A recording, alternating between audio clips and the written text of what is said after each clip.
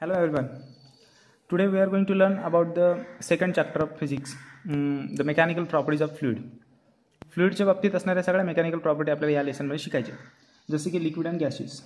Fluid म्हणजे प्रत्येक गोष्टीत लिक्विडच असतं असं अजिबात नाही. गॅसेस म्हणजे हवा, ऑक्सिजन, अन्य ऑक्सिजनचे कॉन्स्टिट्युएंट पार्टिकल्स, हे सगळ्या गोष्टी फ्लुइड्स असतात. जसे की मेकॅनिकल प्रॉपर्टीजमध्ये एक्झॅक्टली काय, तर या फ्लुइडच्याबद्दल आपण सगळ्या प्रकारच्या प्रॉपर्टीज शिकणार आहोत. त्या प्रॉपर्टीजला इंटरनली मेकॅनिकल प्रॉपर्टीज असं म्हणतात. मेकॅनिकल प्रॉपर्टीज म्हणजे फ्लुइड अर्थात लिक्विड आणि गॅसेस हे नॅचरल स्टेटला किंवा आर्टिफिशियल स्टेटला कसे बिहेव करतात त्याबद्दलच्या सर्व कॉन्सेप्ट आपल्याला ह्या टॉपिकमध्ये शिकायचे आहेत, ज्यामध्ये टोटल 24 कॉन्सेप्ट्स आहेत. त्यापैकी आज आपल्याला 7 concept up to the pascal law किंवा 8वी कॉन्सेप्टसुद्धा मे बी होऊ शकते या लेक्चरमध्ये. Measurement of pressure, mercury barometer, open tube barometer etcetera. So या पहिल्या 6 ते 8 कॉन्सेप्ट आपण बघणार आहोत, ज्यामध्ये पहिल्यांदा सांगितलं आहे the fluids and its properties. Fluid म्हणजे काय, त्याची डेफिनेशन काय, आणि त्यांच्या प्रॉपर्टीज म्हणजे त्या कोणकोणत्या बेस्डवर सायंटिफिकली किंवा फिजिकली असतात, त्यांच्या सगळ्या गोष्टी आपल्याला या फर्स्ट पॉईंटमध्ये शिकायचे आहेत. Second is pressure. या लिक्विड आणि गॅसेसचा प्रेशर, त्यांचे फॉर्म्युले आणि हॉरिझॉन्टल आणि व्हर्टिकल सरफेसवर ते कसे इम्पॅक्ट पाडतात त्याबद्दल आपल्याला बघायचं आहे. जसं की एखाद्या बादलीमध्ये आपण पाणी टाकतो, तर ही बादली व्हर्टिकल हॉरिझॉन्टल कशी पकडल्यानंतर आतमध्ये पाण्याची दिशा बदलते आणि त्याच्यामुळे त्या पाण्यावर किंवा त्या सरफेसवर तो कसा प्रेशर देतो डिपेंड करतं की ती पोझिशन कशी आहे, व्हर्टिकल आहे की हॉरिझॉन्टल आहे. जसं की पाऊस जेव्हा जमिनीवर पडतो तेव्हा जमीन हॉरिझॉन्टल कंडिशनला असते आणि पाऊस व्हर्टिकली खाली पडत असतो. याचा अर्थ दोघांचा कॉन्टॅक्ट व्हर्टिकली एकमेकांना परपेंडिक्युलर असतो. तर या केसमध्ये पाण्याचा थेंब कसा असेल, वाकडा पाऊस पडल्यानंतर त्यांची कंडिशन व्हर्टिकल ना हॉरिझॉन्टल स्लॅन्टिंग असते. अशा केसमध्ये प्रेशर कसा असेल, सरळ पाईपलाईन, वाकडी पाईपलाईन, झिगझॅग पाईपलाईन, या प्रत्येकच्या शेपवर डिपेंड आहे की प्रेशर कसा बदलतो. तर प्रेशरचा आणि शेपचा काही संबंध आहे का, या सगळ्या गोष्टी आपण याच्यात बघणार आहोत. Expression for the pressure due to liquid column. Liquid column म्हणजे पाण्याचा किंवा एखाद्या पर्टिक्युलर लिक्विडचा एखादा पर्टिक्युलर भाग, मग तो सिलेंड्रिकल असेल किंवा अजून कोणत्याही आकाराचा असेल, तर या गोष्टीचा एका पर्टिक्युलर गोष्टीवर किती प्रेशर पडू शकतो एखाद्या लिक्विड कॉलमचा, तर त्या प्रेशरचा फॉर्म्युला एक डेरिव्हेशन 3 मार्काचं इथे 3 नंबरला आपल्याला शिकायचं आहे. Next normal atmospheric pressure. या कंडिशनला सर्व माणसं आत्ता पृथ्वीवर आहेत, सर्व जीवजंतू आहेत, झाडं, सर्व काही आहे, या सगळ्यांवर या ॲटमॉस्फिअरचं एक प्रेशर आहे जे ॲटमॉस्फिरिक प्रेशर आहे. अर्थात हवेमध्ये असलेले कॉन्स्टिट्युएंट पार्टिकल्स आहेत, त्याच्यामुळे हवा एक वजनदार वस्तू आहे. हवेला वजन असल्याकारणाने हवा ॲटमॉस्फिअरच्या भोवती, आपल्या पृथ्वीच्या भोवती पूर्णपणे स्पेरिकल शेपनी बरोबर व्हर्टिकली आणि हॉरिझॉन्टली आणि पूर्ण स्पिअरिकलमध्ये आपल्या अर्थच्या अराउंड फिरलेली आहे, ज्याला आपण ॲटमॉस्फिअर असं म्हणतो. परंतु अर्थच्या भोवती असलेल्या ॲटमॉस्फिअरची डेन्सिटी ही अर्थच्या ग्राउंडवर म्हणजे सरफेसवर खूप जास्त असते. त्यामुळे आपल्याला ग्राउंडवर जास्त प्रेशर मिळतो. जसजसं आपण हाईटनी वरवर जाऊ तशी हवेतली डेन्सिटी कमी होते, माससुद्धा कमी होतं आणि परिणामी प्रेशरसुद्धा पृथ्वीपासून लांब गेल्यानंतर कमी होत जातं. तर हे जे ॲटमॉस्फिरिक प्रेशर आहे ते किती असतं आणि त्याचा फॉर्म्युला काय, तर हे 4थ्या डेरिव्हेशनमध्ये आपल्याला शिकायला मिळेल. ॲब्सोल्यूट प्रेशर आणि गेज प्रेशर ह्या 2 गोष्टी काय आहेत. ॲब्सोल्यूट प्रेशर कुठल्या इन्स्ट्रुमेंटने मोजायचा, गेज प्रेशर म्हणजे काय, प्रेशर गेज मोजण्याची मशीन काय असते, हेही आपण बघणार आहोत. हायड्रोस्टॅटिक पॅराडॉक्स ही एक प्रेशरवर डिपेंड असलेली एक मोठी कॉन्सेप्ट आहे. या कॉन्सेप्टमध्ये आपण काही एक्झाम्पलसुद्धा बघणार आहोत आणि महत्त्वाची गोष्ट म्हणजे याच्या रिलेटेड असलेले काही ॲप्लिकेशनसुद्धा आपल्याला बघायचे आहेत की हायड्रोस्टॅटिक पॅराडॉक्स म्हणजे काय. तर हायड्रोस्टॅटिक पॅराडॉक्स ही एक इंटरेस्टिंग फॅक्ट आहे जी फ्लुइडच्या बाबतीत घडते. जसं की पाण्याचे थेंब, पाण्याचे कारंजे, पाण्याचा धबधबा, बरोबर आहे, स्ट्रीमलाईन फ्लो, टर्ब्युलंट फ्लो, पाण्याबद्दलचे वाहण्याचे प्रकार, पाण्यामध्ये पोहणारे मासे कोणत्या लेअरमध्ये किती हाईटला कसे पोहतात, पाण्याचा फ्लो कुठे स्ट्रीमलाईन असतो, कुठे टर्ब्युलंट असतो, कुठे लाटा येतात, कुठे पाणी गोल फिरतं, या सगळ्या गोष्टी आपल्याला हायड्रोस्टॅटिक पॅराडॉक्समध्ये शिकायला मिळणार. नेक्स्ट आहे पास्कल लॉ. पास्कल नावाचा सायंटिस्ट होता ज्यांनी हायड्रोलिक लिफ्ट आणि ब्रेक्स हे 2 महत्त्वाचे ॲप्लिकेशन शोधून काढले. अर्थात ॲप्लिकेशन्स हे पास्कल लॉवर डिपेंड करतात. याचा अर्थ हायड्रोलिक लिफ्ट आणि ब्रेक हे त्याने न शोधून काढल्या, त्याच्या लॉवर डिपेंड वर्कआउट करतात. सो पास्कलचा लॉ काय आहे, पास्कल असं म्हणतो की input pressure is equal two output pressure. जितकं आपण इनपुट प्रेशर देणार तितकंच आउटपुट प्रेशर आपल्याला एन्क्लोज असलेल्या सिलेंडरमध्ये पाहायला मिळतं. आणि मग जर तो सिलेंडर एन्क्लोज नसेल तर जिथे जिथे त्याला आउटपुट असतील तिथे सगळ्यांवर इक्वल प्रेशर पडतो असं पास्कल म्हणतो. हे सगळ्या गोष्टी आपण प्रॅक्टिकली त्या डेरिव्हेशनमध्ये आणि त्या कॉन्सेप्टमध्ये शिकणार आहोत आणि त्याच्यावर डिपेंड असलेल्या 2 ॲप्लिकेशन हायड्रोलिक लिफ्ट आणि ब्रेक्स हे सुद्धा आपण बघणार आहोत. 8वी कॉन्सेप्ट महत्त्वाची pressure of measurement of pressure, mercury barometer and open tube barometer, की प्रेशर मोजण्याचे 2 इन्स्ट्रुमेंटसुद्धा आहेत. जसं की प्रेशर गेज हा सुद्धा आहेच, पण याच्या व्यतिरिक्त फार जुन्या काळी बॅरोमीटर वापरला जायचा आणि मॅनोमीटरसुद्धा वापरला जायचा. बॅरोमीटर हा मर्क्युरीपासून बनवलेला असायचा, याच्यावरचं ॲप्लिकेशन आपल्याला बघायचं आहे. आणि मॅनोमीटरसुद्धा आहे, जो ओपन ट्यूब आहे, ज्याच्यामध्ये ओपन एक ग्लास ट्यूब घेतली जाते आणि त्याच्यावरचा एक्सपेरिमेंट केला जातो. अशा 8 आहेत. आणि नंतर मग मूळ टॉपिकमध्ये आपण सरफेसच्या बिहेवियर किंवा लिक्विडच्या बिहेवियरवर स्टडी करणार आहोत, जो पॉईंट नंबर 9 पासून पुढे ऑनवर्ड सुरू होतो. पण पॉईंट 9 पासून पुढे जाण्याच्या अगोदर आपल्याला सर्वप्रथम पूर्ण बेसिक नॉलेज असणं गरजेचं आहे, जे सगळ्यात प्रथम 9 पॉईंटवर डिपेंड आहे. So before start with the definition of fluids and it's property, we are taking some kind of the examples related with the same topic. The first question is what is fluid and its properties. Fluid म्हणजे काय आणि त्याच्या properties काय आपण बघणार आहोत. आता फ्लुइडमध्ये आत्ताच आपण शिकलो की फ्लुइड ही गोष्ट फक्त लिक्विड नसून गॅशियस सुद्धा असते. जी गोष्ट वाहते तिला आपण फ्लुइड असं म्हणतो. वाहणारी गोष्ट ही कुठल्याही प्रकारचा फोर्स अप्लाय न करता नॅचरली वाहते, म्हणून तिला ॲक्च्युली आपण फ्लुइड म्हणतो. बघा डेफिनेशन काय, एनी सबस्टन्स, कुठल्याही प्रकारचा वस्तू, that can flow is called fluid. Definition तशी दिसायला खूप सोपी आहे, पण डेफिनेशनबद्दल जर डीप स्टडी केला तर खूप कॉम्प्लिकेटेड जातो. Any substance that can flow is called fluid. अशी कोणतीही गोष्ट जी वाहते जिला आपण फ्लुइड असं म्हणतो. Which can deforms continuously, G deform होऊ शकते म्हणजे ती कॉम्प्रेसही होऊ शकते continuously under the action of external force. जर बाहेरून तिच्यावर आपण एखादा एक्सटर्नल फोर्स दिला तर ती कॉम्प्रेस सुद्धा होते. जसं की लिक्विड कॉलमवर आपण प्रेशर देतो, डिस्क ब्रेक बाईकचे असतील त्याच्यामध्ये आपल्याला लिक्विडवर आपण प्रेशर देतो.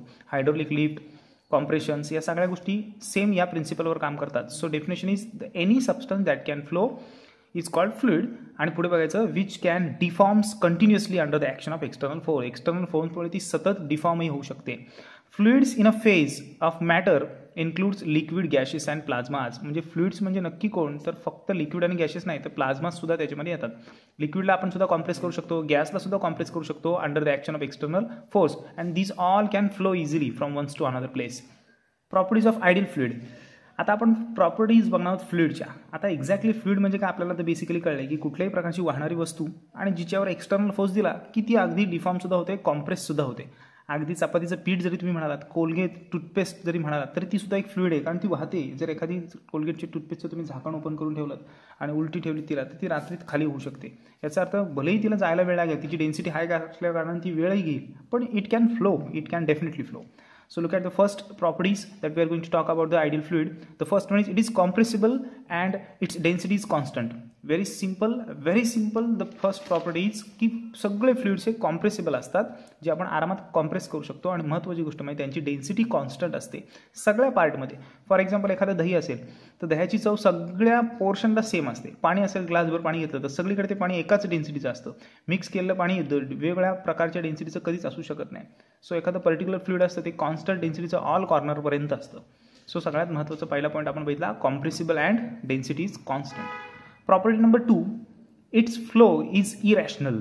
इरॅशनल म्हणजे काय, त्यांचा जो फ्लो आहे तो इरॅशनल का म्हटलं आहे, रॅशनल का म्हटलं नाही. मुळात रॅशनल आणि इरॅशनलचा अर्थ काय तर पुढे दिला बघा. It's flow is smooth, there are no turbulence in the flow.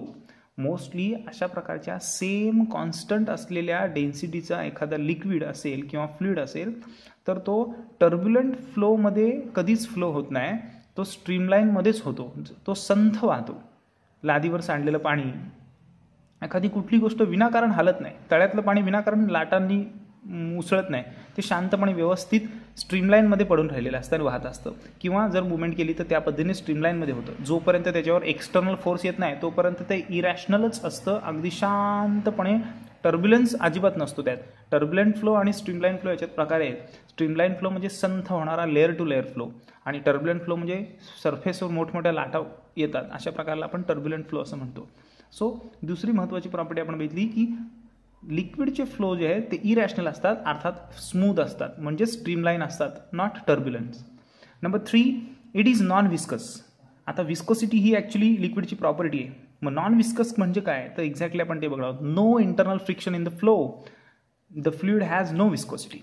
कसं असतं, आयडियल फ्लुइडच्या बाबतीत अजिबात आतमध्ये इंटरनल फ्रिक्शन नसतं. सगळेचे सगळे लेयर्स अगदी शांतपणे एकावर एक फ्लो होत असतात. जर त्यांच्यामध्ये फ्रिक्शन व्हायला लागला तर पाण्यातून बाहेरनं ऑब्झर्व करता आलं असतं की आतलं पाणी स्टेबल आहे आणि वरचं पाणी वाहतंय, पण तसं ॲक्च्युली आपल्याला दिसत नाही. संपूर्ण अख्खाच्या अख्खा सेट वाहताना दिसतो.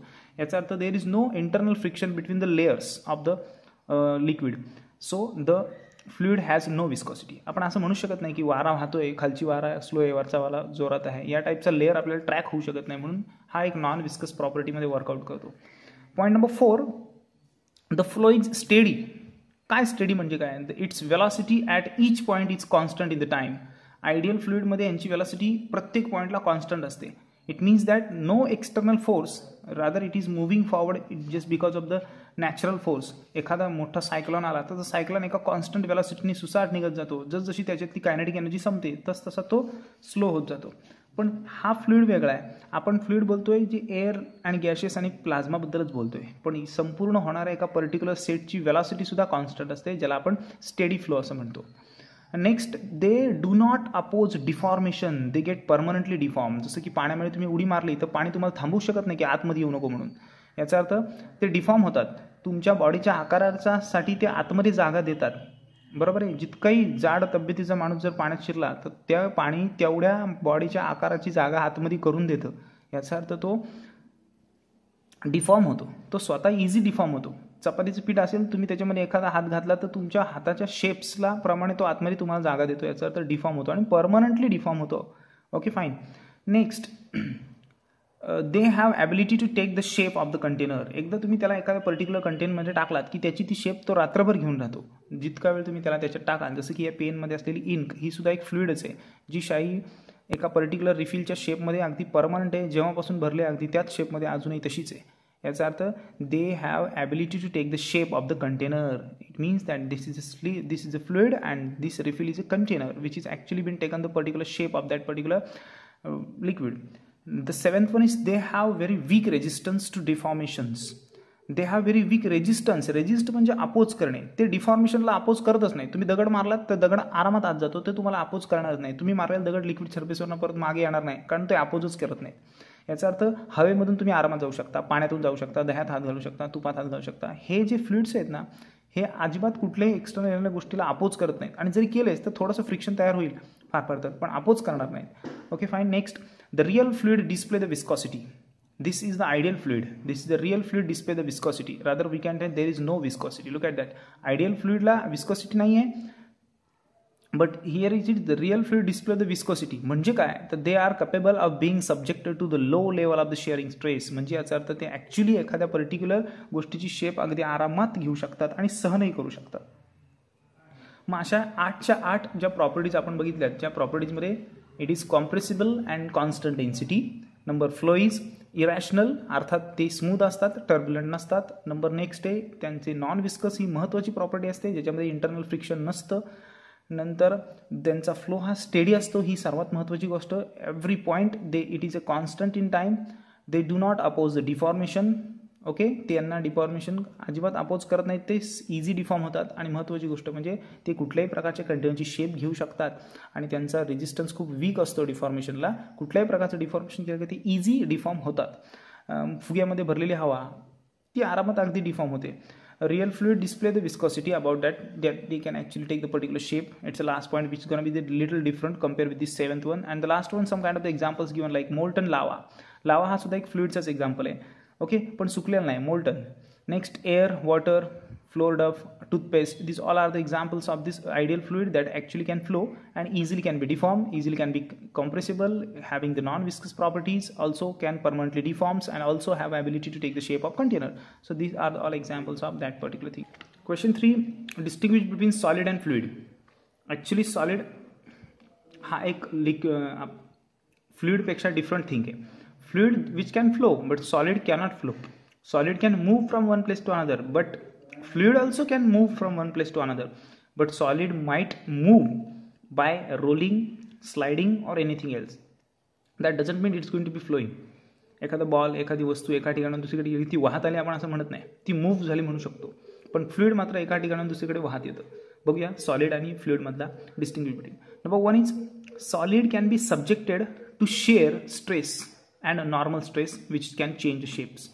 सॉलिड काय असतं, solid can be subjected to share stress. आपण त्याच्यावर शेअरिंग स्ट्रेस अप्लाय करू शकतो. शेअरिंग स्ट्रेस म्हणजे काय की त्याचा आपण आकार बदलू शकतो. म्हणजे एखादं लाकूड, एखादं खोडरबर, एखादी पेन्सिल, तिला एका पर्टिक्युलर एक्सटर्नल फोर्सनी तिचा आकार बदलवू शकतो आणि तो परमनंट बदलवू शकतो. बट लिक्विडच्या बाबतीत तसं होणार नाही आहे. Fluid can be subjected to normal compressive stress. It is gonna B shearing stress. Shearing stress म्हणजे काय, चेंजिंग द शेप. ज्या स्ट्रेसमुळे शेप चेंज होते त्याला आपण शेअरिंग स्ट्रेस म्हणतो. ओके, पण या ज्या स्ट्रेसमध्ये कॉम्प्रेसिव्ह स्ट्रेसमध्ये शेप चेंज होत नाही, फक्त प्रेशर आपण अप्लाय करतो. It means that fluid can be subjected to normal compressive stress. Pressure म्हणजे फ्लुइडवर आपण कॉम्प्रेसिव्ह स्ट्रेस देऊ शकतो, शेअरिंग स्ट्रेस देऊ शकत नाही. आणि सॉलिडवर मात्र आपण शेअरिंग स्ट्रेस अप्लाय करू शकतो, ज्याला आपण शेअरिंग स्ट्रेसनी शेप चेंज करू शकतो. याची सुद्धा शेप चेंज होते, पण याला कॉम्प्रेसिव्ह स्ट्रेस दिला जातो, ज्याला शेअरिंग स्ट्रेस म्हणत नाहीत. नेक्स्ट पॉईंट आहे solid oppose the stress, shearing stress, either by developing the restoring force. Yes, ज्यावेळी आपण ह्याच्यावर शेअरिंग स्ट्रेस अप्लाय करतो त्यावेळी सॉलिड त्याला अपोज करतो. जसं की एखाद्या पेन्सिलची आपण शार्पनर करून टोक काढत असतो, तर अशा वेळी आपण बळजबरी फोर्स अप्लाय करतो. अशा वेळी ती पेन्सिल अगदी इझी स्वतः मूव्ह होत नाही, ती आपल्याला करावी लागते. याचा अर्थ सॉलिड ते शेअरिंग स्ट्रेसला अपोज करायला बघतं, पण आपण आपल्या मॅक्झिमम रिस्टोरिंग फोर्समुळे त्याच्यावर मॅक्झिमम ताकद लावतो आणि डिफॉर्मेशन करतो.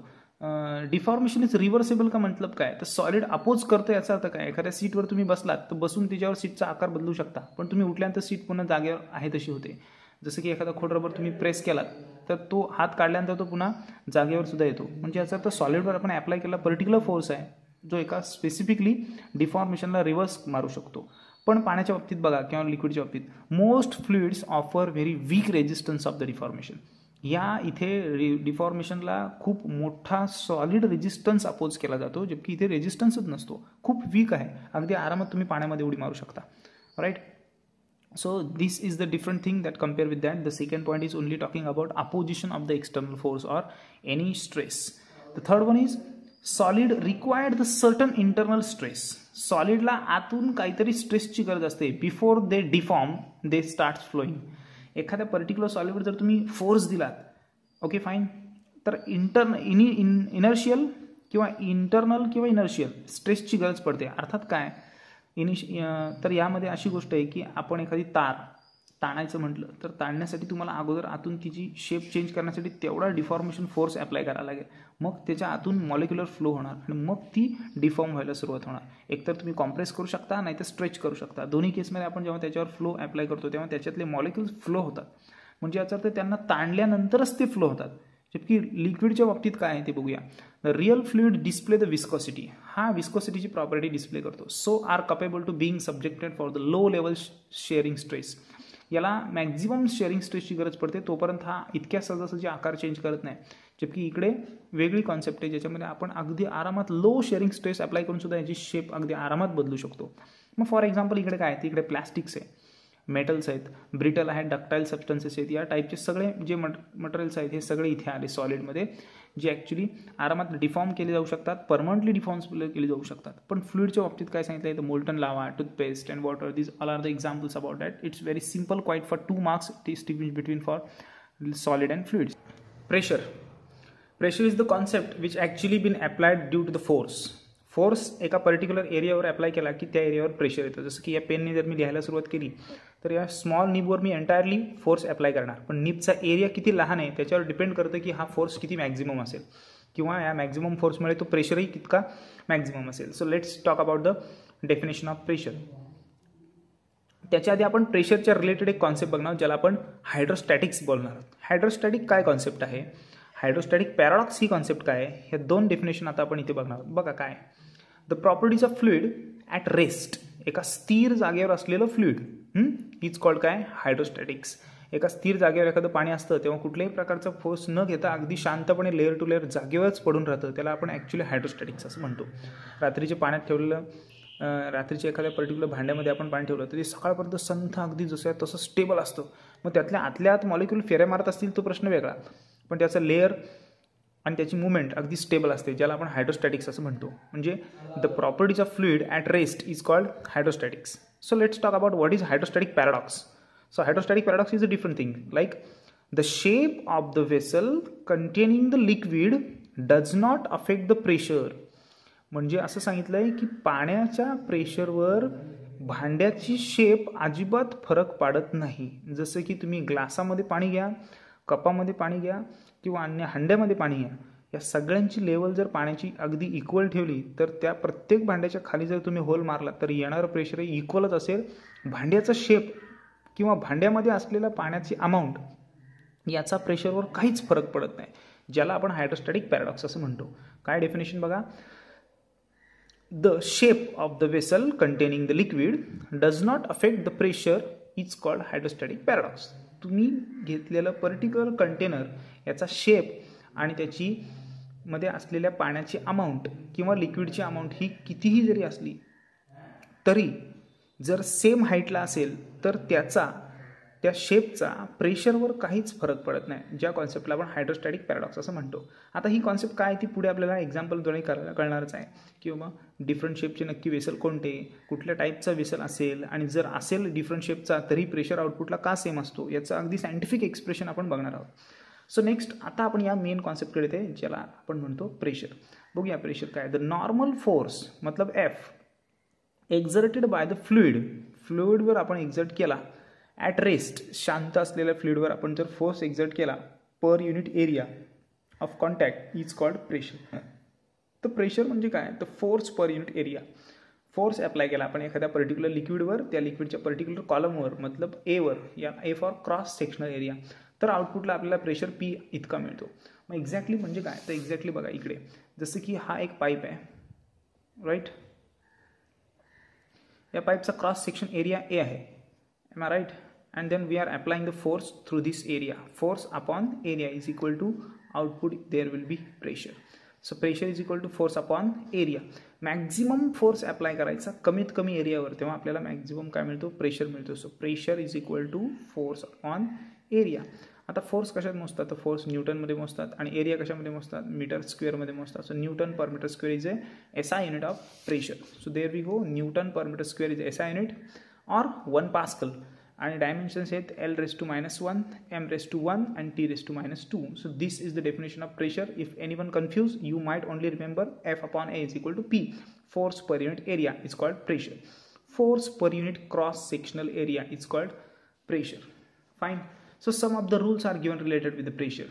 So what are the rules? So there we go. The first one is, an object having small weight acts on the small surface area exert the high pressure. वाक्याचा अर्थ बघा, an object having small weight, कमी weight असलेला एखादी वस्तू, act on a small surface area, look at that, this is going to be the weight and just applying the normal force over the small area, M I right, and exert the high pressure. It means that if it is consisting particular weight but the area is larger here, so it's not going to be act like the maximum pressure like this. Look at this one, area is larger whether force is up vertically downward, but in this case the area is been compressed like there, very small area is been contact with the ground and it's a flat area with contact with the ground. The area is maximum and force is also same, but the force is also here different and the area is too much less, so it means that the maximum area, maximum force but on minimum area, so pressure will be very high. जसं की एखाद्या पाईपमध्ये मोठा area असेल आणि फोर्सने पाणी येत असेल आणि हाच पाईप एकदम छोटा आहे, या टाईपचा असेल, तर या पाईप म्हणून इथून येणारं प्रेशर मॅक्झिमम असेल, कारण एरिया ह्याचा छोटा आहे आणि फोर्स सेम आहे. तर सेम फोर्स असताना एरिया जर कमी झाला तर समजायचं प्रेशर आपला जास्त आहे. जसं की झाडांना पाणी घालताना आपण हा पाईप येतो, एरिया कमी करतो बोट ठेवून, याचा अर्थ पाणी मॅक्झिमम लांब उडतं.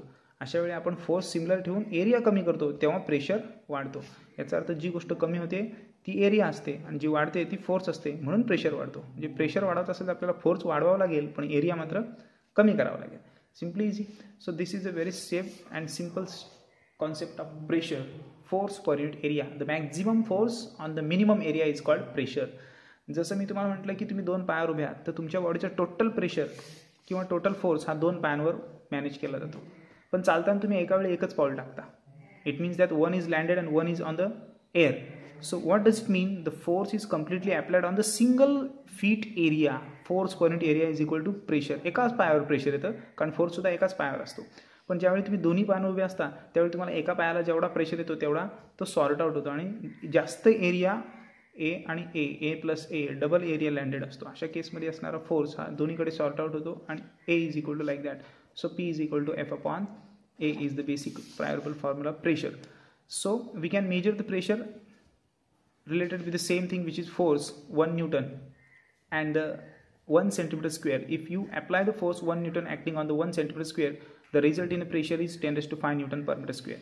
जर 1 न्यूटन फोर्स तुम्ही 1 सेंटीमीटर स्क्वेअरवर दिलात तर रिझल्टमध्ये टोटल प्रेशर हा 10⁵ न्यूटन पर असतो. Next question is derive an expression for the pressure due to liquid column. एखाद्या पर्टिक्युलर कंटेनरमध्ये जेव्हा पाणी असतं किंवा लिक्विड असतं किंवा कोणत्याही प्रकारचं फ्लुइड असतं तेव्हा त्याचा एक इमॅजिनरी कॉलम आपण तयार करतो. जसं की हा तयार करतो म्हणजे हे इमॅजिन करतो.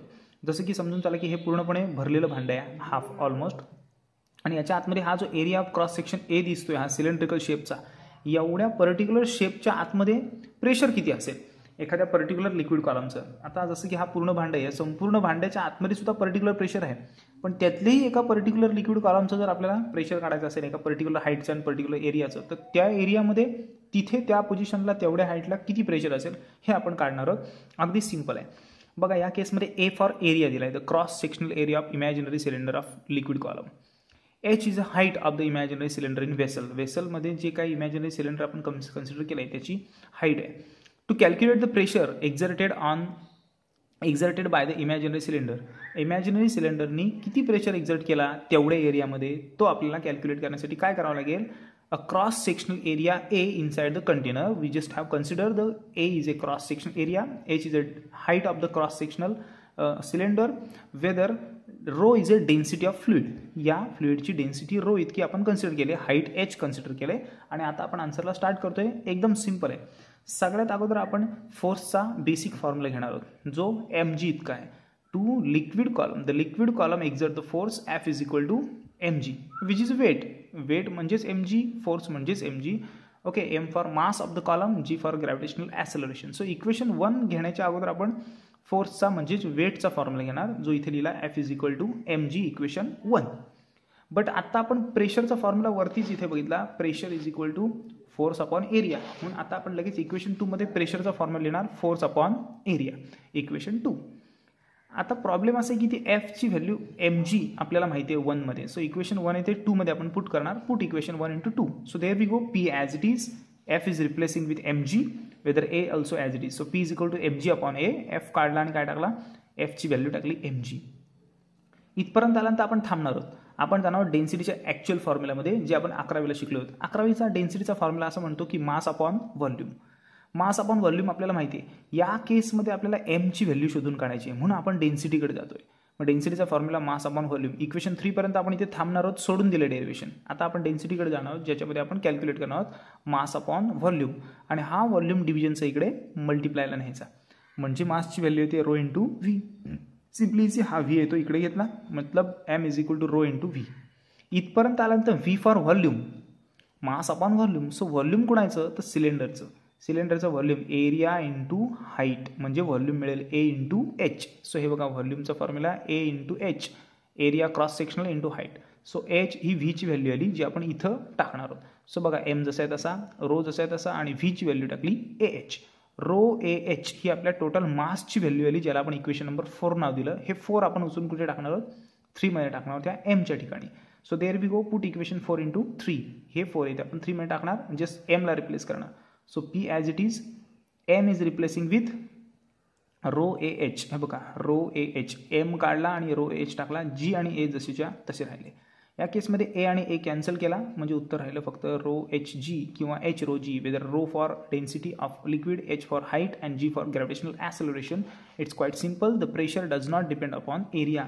या केसमध्ये एरिया आणि एरिया कॅन्सल झाला, याचा अर्थ या पर्टिक्युलर कंटेनरमध्ये असलेल्या लिक्विडच्या आतमध्ये जो प्रेशर आहे तो या एरियावर अजिबात काही संबंधित नव्हता. ते कंटेनर कसंही असो कुठेही असो याच्याशी काही घेणं देणं नाही. ए आणि ए आपला कॅन्सल होतो. याचा earth pressure is not depend upon the area but depends upon density, height and gravitational acceleration. It's quite simple derivation that we have got it. The same formula we are going to use for the examples. A swimmer is swimming inside the swimming pool at 6 meter below. 6 metre आतमध्ये एका swimming पूलमध्ये एक swimmer पोहतोय.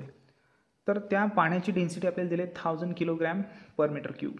It's a density of water and gravitational acceleration is constant 9.8 metre per second square. So to find the pressure on the swimmer. तर आतमध्ये 6 metre जर तुम्ही खोल जात आहे तर तुमच्या बॉडीवर पाण्याचं प्रेशर किती असेल, तर हे कॅल्क्युलेट करण्यासाठी आपण हा प्रेशरचा फॉर्म्युला घेणार आहोत. तुम्ही जिथे पोहताय किंवा हा स्विमर जिथे पोहतोय त्या ठिकाणचा एक पर्टिक्युलर लिक्विड कॉलम जसा आपण इथे कन्सिडर केला होता तसा आपण कन्सिडर करणार आणि त्या पोझिशनच्या तेवढ्या डीपनेसची आपण कॅल्क्युलेशन करणार. So there we go. It's a formula pressure H row G. Rather सरफेसपासून 6 metre आतमध्ये आहे म्हणजे याचा आता हाईट एच आपल्याला म्हणाला किती 6 मीटर आहे. So there we go H Rho means density and G for the gravitational acceleration. H rho G is equal to pressure. So we are going to calculate very simple way. 6 as it is.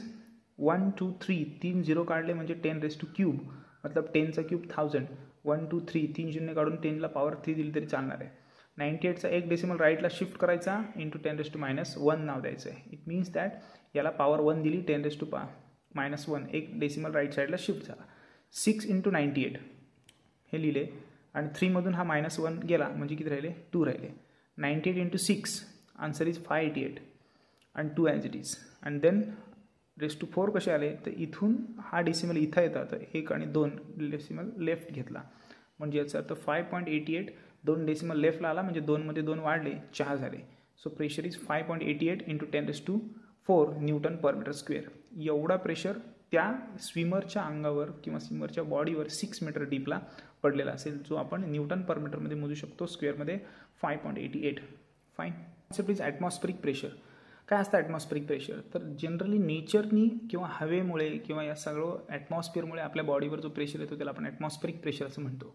Simple आहे. ज्या कॉन्सेप्टमध्ये काही few lines दिले त्या मी तुम्हाला वाचून दाखवतो काही समजावून सांगतो. तर नंबर 1 इज अर्थ. अर्थ atmosphere is made up of fluid. अर्थचं atmosphere आहे ते टोटली फ्लुइडनी बनलेलं आहे. हां ज्या फ्लुइडला आपण काय म्हणतो नेमली एअर. ही सगळ्यात महत्त्वाची पहिली इम्पॉर्टंट लाईन आहे. The earth atmosphere is made up of fluid. पृथ्वीचं वातावरण हे पूर्णपणे फ्लुइडनी बनलेलं आहे. मग ज्याच्या आतमध्ये फक्त कोण आहे एअरच आहे असं काही नाही. डस्ट पार्टिकलसुद्धा आहेत, रेडिएशनसुद्धा आहेत, काही पोल्युटेड गॅसेससुद्धा आहेत. या सगळ्या गोष्टी मिक्सअप मिळून जी एअर तयार झाली जी ॲक्च्युली पोल्युटेड एअर आहे पण आपल्या अर्थचं ते ॲटमॉस्फिअर आहे. फाईन. म्हणजे सर्वात पहिली महत्त्वाची गोष्ट ॲटमॉस्फेरिक प्रेशर म्हणजे काय तर ती कॉन्सेप्ट क्लिअर करण्यासाठी आपल्याला काही फ्यू लाईन्स सांगाव्या लागतात. तर बघूया काय. तर number 1 is at the earth atmosphere is made up of fluid नेमली एअर. आता ही जी एअर आहे ती डाऊनवर्ड फोर्स एक्झर्ट करते. It एक्झर्ट्स the downward force due to its weight. या हवेला सुद्धा काय आहे वजन आहे म्हणून ती नेहमी डाऊनवर्ड फोर्स ॲक्ट करते आणि पृथ्वीच्या ग्राउंडकडे सरफेसकडे यायला बघते. ड्यू टू इट्स वेट तिला वजन आहे म्हणून. The pressure due to this force is called atmospheric pressure. मग ही जी हवा आहे ती पृथ्वीकडे ग्रॅव्हिटेशनल फोर्सनी अटॅच करून अर्थच्या ग्राउंडकडे यायला बघते. म्हणूनच तर हे संपूर्ण जे वातावरण आहे पृथ्वीच्या भोवती असलेलं ते पृथ्वीच्या भोवती स्पेरिकल शेपमध्ये अगदी व्यवस्थित टाईटली बाउंडेड आहे आणि ते जसजसं ग्राउंडच्या जवळ येतं तसतसं मॅक्झिमम फोर्स एक्झर्ट करत जातो. आणि ह्या ॲटमॉस्फिअरचा जनरल फोर्स आपल्या बॉडीवर आपल्या अर्थच्या सरफेसवर पडतो ज्याला आपण ॲटमॉस्फेरिक प्रेशर असं म्हणतो. Simply easy. The concept it quiet easy. G concept आपल्याला समजणार नाही ती कॉन्सेप्ट आपण पुन्हा व्हिडिओ बॅकवर्ड करून ऐकू शकता but better not to skip. आता काही लाईन्स आहेत महत्त्वाच्या ज्या ॲटमॉस्फेरिक प्रेशरबद्दल ॲडिशनल इन्फॉर्मेशन देतात. तर बघा काय. तर number 1 is atmospheric pressure is highest point किंवा ॲटमॉस्फेरिक प्रेशर हे खूप हायेस्ट असतं कुठे at the surface of earth. अर्थच्या सरफेसला हे खूप हायेस्ट असतं बिकॉज अर्थच्या ग्राउंडला ती मॅक्झिमम क्लोज असतं. फॉर एक्झाम्पल काय तर फॉर एक्झाम्पल इथे बघा. just imagine it's earth and there is an atmosphere around the earth, right? This is the earth ground and या ठिकाणी जर तुम्ही प्रेशर काढायला गेलात तर या प्रेशरच्या वरती लेअर भरपूर आहेत ॲटमॉस्फिअरची. Simply easy. आणि अर्थ त्या संपूर्ण ॲटमॉस्फिअरला खेचून धरलेलं आहे. सो इट मीन्स दॅट या लोएस्ट पॉईंटला मॅक्झिमम प्रेशर असतो या ॲटमॉस्फेरिक प्रेशरचा कारण तुम्ही बॉटमला आलेला असता. संपूर्णपणे ॲटमॉस्फिअरच्या लेअरच्या बॉटमपर्यंत आलेला असता म्हणजे याच्यावरती खूप लेयर्स असतात. या सगळ्यांचा प्रेशर ॲडिशनली इथे असतो. त्यामुळे या पॉईंटला सरफेसजवळ अर्थच्या सरफेसजवळ ॲटमॉस्फेरिक प्रेशर खूप जास्त असतो. जसजशी तुम्ही लांब लांब जाल या पॉईंटला प्रेशर खूप कमी असेल कारण पृथ्वीपासून तुम्ही खूप लांबही असाल आणि तुमच्या पोझिशनच्या वरच्या बाजूला असलेला कुठल्याही टाईपचं मटेरियल तुमच्यावरती एक्स्ट्रा प्रेशर द्यायला नसेल. पण जर तुम्ही इथपर्यंत येत आहे तर तुमच्यावरती एवढे सगळे लेयर्स असणार आहेत ॲटमॉस्फिअरचे जे ॲडिशनल प्रेशर देतील तुमच्यावर. याचा अर्थ अर्थच्या सरफेसजवळ ॲटमॉस्फेरिक प्रेशर हे हायेस्ट असतं आणि जसजसं आपण लांब लांब जाऊ तसं ते कमी कमी होत जातं. त्याला 2 कारण आहेत की इथे डेन्सिटीसुद्धा जास्त असते इथे डेन्सिटी कमी असते. So let's talk about the second point. There we go. The atmospheric pressure is at the C level. समुद्राच्या लेवलला जे असतं ॲटमॉस्फेरिक प्रेशर ज्याला आपण नॉर्मल ॲटमॉस्फेरिक प्रेशर असं म्हणतो. ओके. अर्थच्या सरफेसबद्दल आपण बोललो जो हायेस्ट प्रेशर असतो. सी लेवलवर जे प्रेशर असतं त्याला आपण नॉर्मल ॲटमॉस्फेरिक प्रेशर असं म्हणतो. And the density of air decreases as the height is increases. Just आत्ताच सांगितलं की जसं तुम्ही वर जाल मतलब हाईट तुमची वाढत जाईल ॲटमॉस्फिअर लेअरमध्ये तशी हवेची डेन्सिटी कमी कमी होत जाते. त्याला कारण आहेत की पोल्युशन, झाडांपासून येणारे काही गॅसेस किंवा अन्य कंपन्यांमधून फॅक्टरीमधून निघणारे सगळे क्लोरोफ्लोरोकार्बन्स हे सगळे खालच्या लेअरमध्ये असतात. त्यामुळे इथली खालच्या लेअरची जी डेन्सिटी असते हवेची ती maximum number of constituent पार्टिकलमुळे weighted असते, त्यामुळे ह्याची डेन्सिटीसुद्धा जास्त होते, मासही जास्त होतं. परिणामी इथे डेन्सिटी जास्त असते, जबकी वरच्या बाजूला अशा प्रकारचं पोल्युशन नसल्याकारणाने इथे डेन्सिटी खूप कमी असते. Fine. So as you move upward then the density is going to be decreased. And the next one is the region where the gas pressure is less than the atmospheric pressure. आता atmospheric प्रेशरपेक्षा कमी जर pressure जिथे असेल gas प्रेशरला, एखाद्या गॅसेसमध्ये atmospheric प्रेशरपेक्षा कमी pressure असेल तर त्याला आपण व्हॅक्यूम असं म्हणतो. पण हा प्युअर व्हॅक्यूम नसतो, याच्या आतमध्ये काही कॉन्स्टिट्यूएंट किंवा वेपर्स पार्टिकल्स असतात. अशी कुठली जागा आहे की जिथे ॲटमॉस्फेरिक प्रेशरपेक्षा कमी प्रेशर असेल? अर्थच्या सरफेसवर तर सगळीकडे ॲटमॉस्फेरिक प्रेशर आहे. मग अशा कुठल्या ठिकाणी तुम्ही जाल जिथे अर्थच्या ॲटमॉस्फेरिक प्रेशरपेक्षा जास्त प्रेशर असेल किंवा नसेलच? तर ज्या ठिकाणी ॲटमॉस्फेरिक प्रेशरपेक्षा कमी प्रेशर असतो त्याला आपण व्हॅक्यूम असं म्हणतो, जो आर्टिफिशियली बनवता येतो. Wien no matter ॲटॉम्स or molecules R present, ज्या एरियामध्ये ॲटॉम्स नसतात, मॅटर्स नसतात, मॉलिक्युल्स नसतात, तेवढ्या एरियाला आपण ॲब्सोल्यूट व्हॅक्यूम असं म्हणतो. थर्मासमध्ये ज्यावेळी मध्यभागी एक पोकळी असते